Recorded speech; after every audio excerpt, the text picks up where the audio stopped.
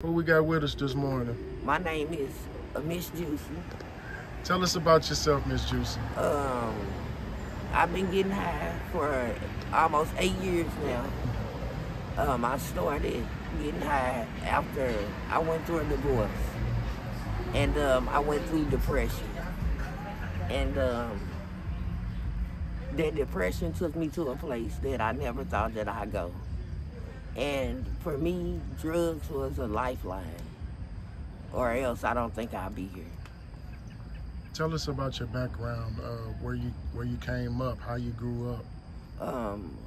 I was a child of teenage parents, of course.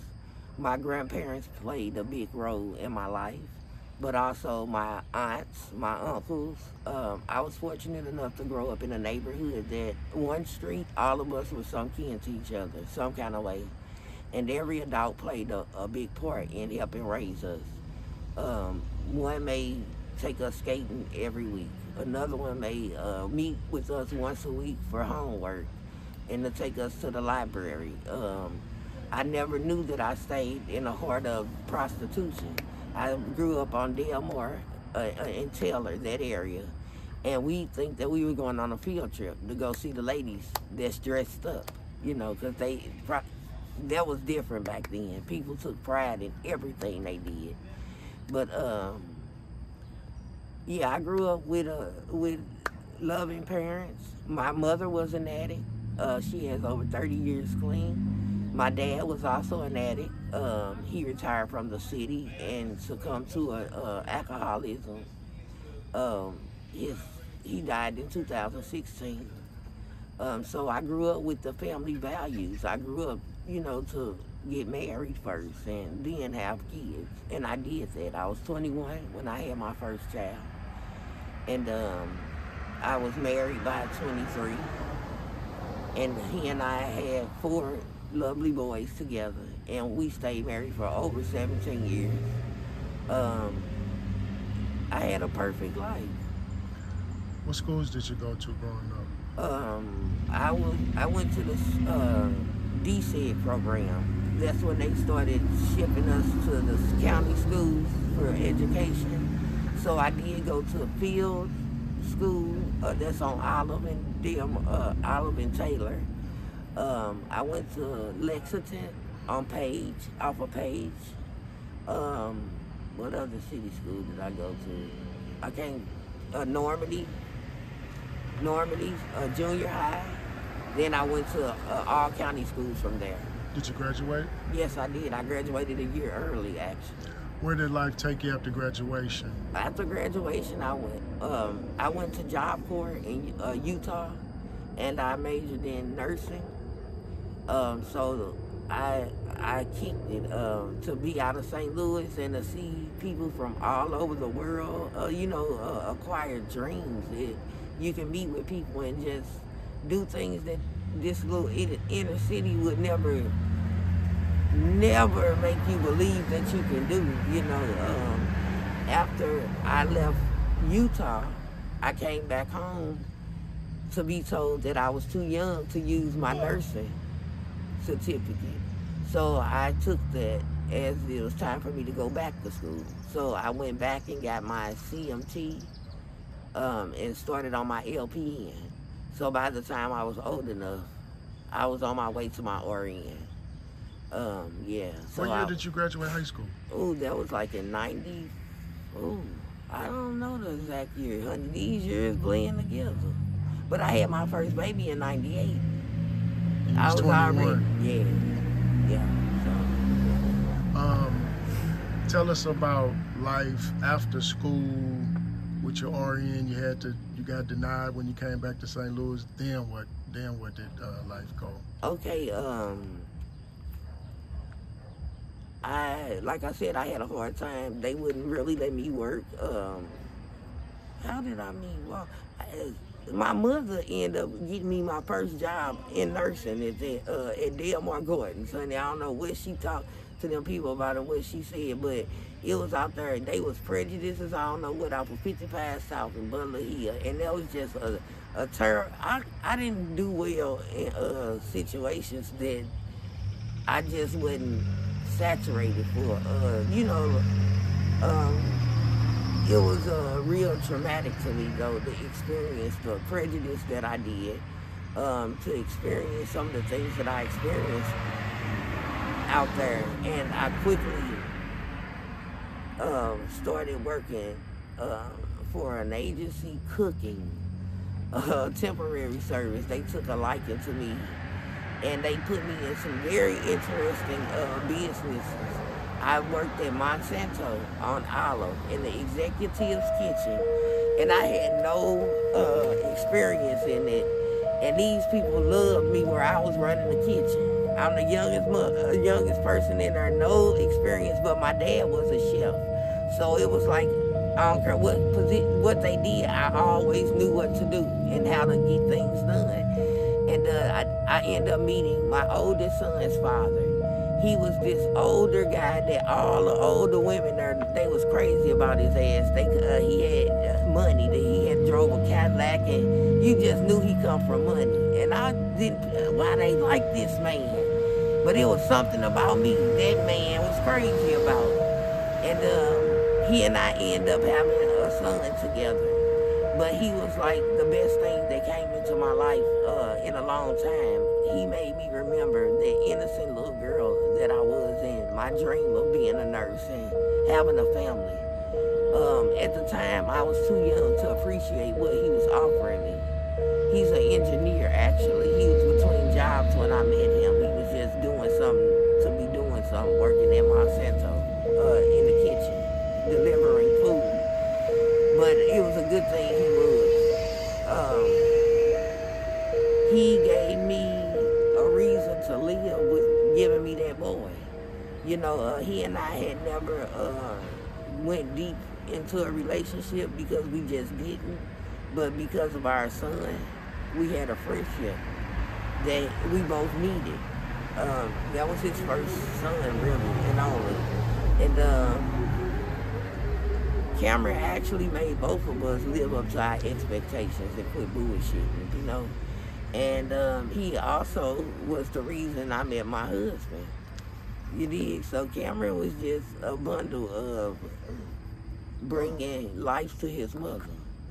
And he prepared me for his brothers. The more kids I had, my mother said I made it look easy. But I just love my babies. You know, they love me. And tell us the changes that you've seen from a little girl to now in the city of St. Louis that you've witnessed firsthand. What's the differences? I want to be totally honest and say I lived a very sheltered life. So everything is different for me. I mean, everything. I never thought that I'd be around anything that I'm around, that I'll be doing anything that I'm doing. So everything has changed, starting off with our parenting, with our family values, and the way that we love on each other, the way that we are not we actually hate our own skin. If we are the same color, that's a reason for us to dislike each other, I see. I see no love, I see no harmony, I see no, I'm my brother's keeper, and that's how I was raised. I had a hard time, very hard time, fitting in here because of the way I am. You know, people try to make me feel like I'm wrong they call me Mr. Rogers, my Mr. Rogers attitude. Well, I'd rather have that than some of the ones that I witness every day. Yeah. What led to your depression and life taking a turn for you? Being a child of an addict, being raised by an addict, and never getting what I truly needed as far as help. We as survivors, we have to be the parent to our siblings, and we also have to be the parent to our parents. Well, by the time our parents get their shit together, they forgot who was their backbone to them getting their shit together. So I see a lot of women out here on the street that raise their brothers and sisters and not there to raise their own kids because it was used up raising our mama's kids. And instead of us being embraced and loved, out of sight, out of mind, we remind them of what they used to do. That's why they don't want us around. It ain't because of what we do. Because what we doing is the same thing that made us love them even more. So where the fuck is our love? What is some advice you would give to a young lady who's thinking about getting off into the street life? Get help. Don't be ashamed to say, I need help. But don't go to where you know it ain't. Put yourself in a place where it's help. If you got to catch the bus and go to the emergency room, talk to somebody. Because it's people out here, you are not alone. You have more help than you ever would dream that you'd have. Talk to a person on a bus stop, that stranger. God gonna put people in your life to be that light. Hey, baby. Yeah, so the worst thing we can do is not help ourselves like we was there to help everybody else. I have nightmares knowing that I asked for help to the people that I was always there for, and this is where I'm at. What are some of the values and morals that you instill in your children and to help them to lead better lives and make better decisions? Well, actually, just the way that I was raised. That's something I just believing in God, having faith. That's the only thing that holds me together. The best thing I did for my kids was let them witness what God truly does in people's lives when it's done. And that's right there. Yeah. I pride myself on nothing else but that. If you could go back in time and talk to a young Miss Juicy, knowing what you know today, what would you tell her? You got it, girl. And you're going to get through it. This too shall pass. And if it's in my face, it was supposed to be. I'm in where I'm supposed to be, doing what I'm supposed to be doing, because God got something bigger afterwards. Don't never give up.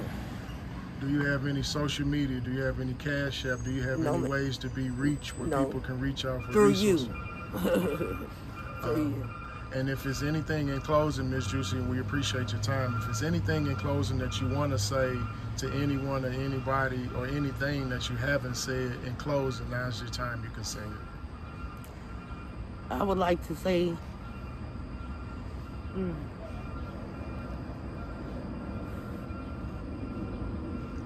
don't believe what the world has defined as your title. You're a child of God. God loves you. And in order to make it, you have to find that relationship with Him. People look at me and say they'll think that I was at the lowest and I'll be the most unhappy. But this is the happiest I've ever been in my life because of the relationship that I formed with Jesus. So, and that's what's working for me. Yeah. We thank you for taking time out with us. We appreciate you and we wish you all the best. Thank you. Thank you.